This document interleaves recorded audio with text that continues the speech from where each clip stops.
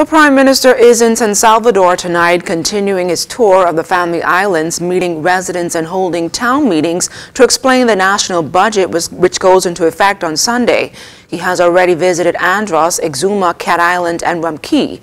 Tonight, Cleopatra Murphy reports from San Salvador. Cleo?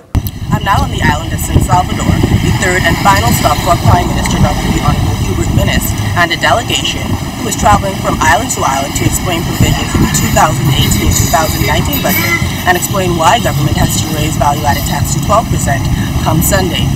Now, earlier today, we visited Rumkey and Cat Island.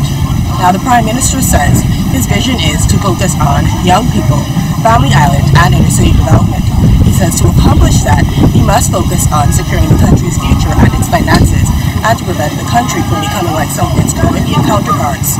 Now, tomorrow the Prime Minister will be in Long Island, and we'll have more on that report in tomorrow's newscast. Cleopatra Murphy, ZNS Network News.